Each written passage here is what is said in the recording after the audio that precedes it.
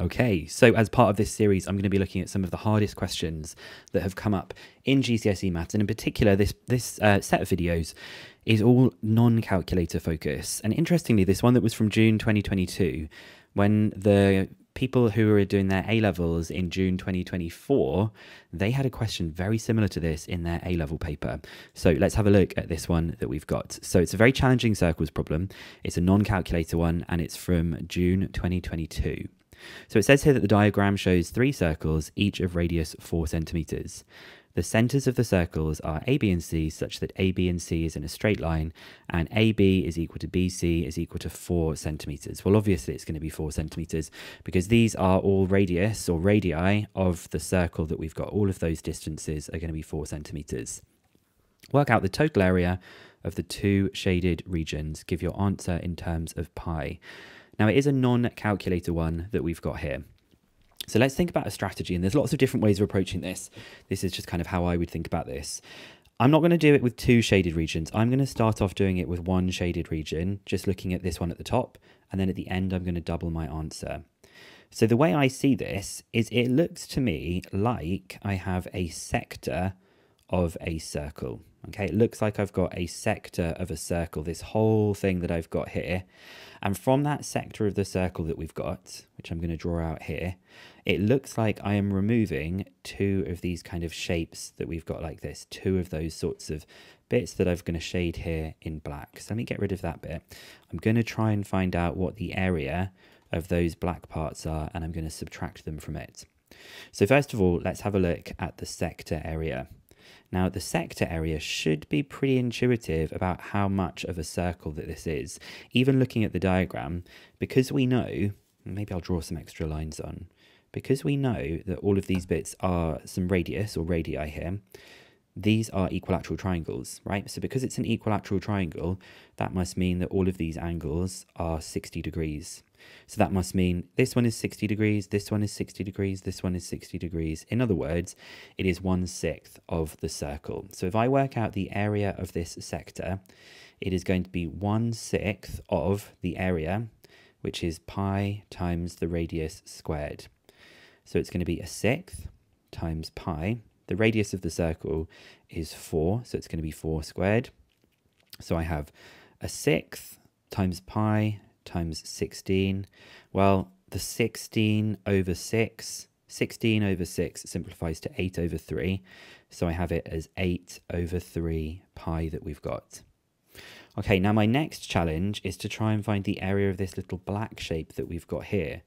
Well, I know something, right? I know that this area that we've just talked about is the same as this area, including that black bit that we've got. So I also know, as well as this original sector here being 8 over 3 pi, that the part I've just highlighted in yellow is 8 over 3 pi. So what I'm going to do is I'm going to try and find out the area of the triangle, and then I can subtract that from the area of the sector, and that should give me what the area of the black part is. So I'm now going to find out the area of the triangle. Now, the area of a triangle, I'd say the easiest way to do this is just my half AB sine C. A and B are like this part, and then this is the C angle that we've got here. Well, we know that A and B are both 4 and 4. And we know that the C angle, well, I've got it up here at 60 degrees, right? So it's sine of 60. So we have a half times 4 times 4.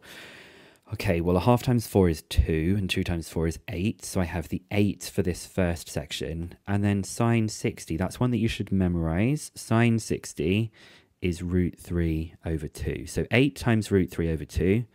Well, the 8 and the divide by 2 gives me a 4. So I get 4 root 3.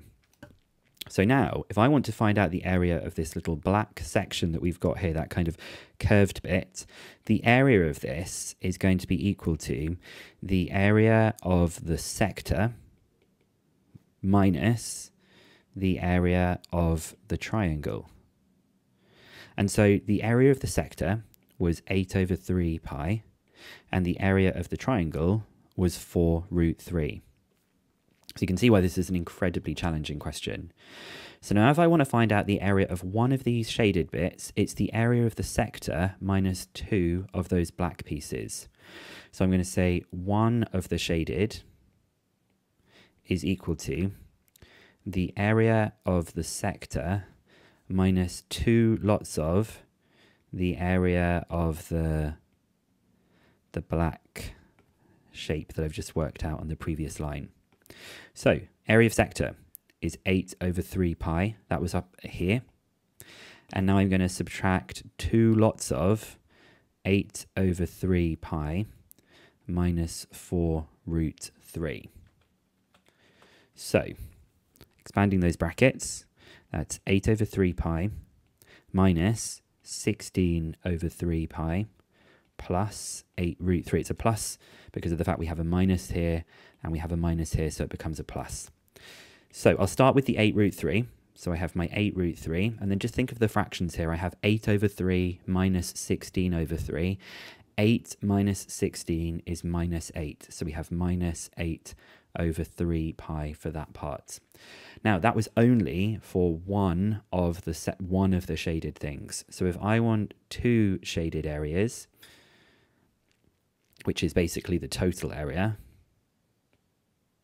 all I need to do is double that answer. So it's going to be 2 lots of 8 root 3 minus 8 over 3 pi, which gives me 16 root 3, and 2 lots of 8 over 3 is 16 over 3 pi for this question. Incredibly challenging question. Now, there probably are other ways of breaking this shape down. My technique was to see it as a sector and to remove this little black section that we've got here. And I knew the area of this sector. I found the black section by removing the triangle. I then removed both of those black sections from one of them. And because it wanted it for 2 shaded regions, so I'm going to get rid of that bit now, I at the end doubled my answer. Let's double check that I did get it right. So we have the 16 root 3 minus 16 over 3 pi. There are loads and loads of different ways of doing this one. So I don't know if this mark scheme is particularly helpful, but I hope my approach was good like this. And if you did the exam in June 2024, you might have done this one in June 2022.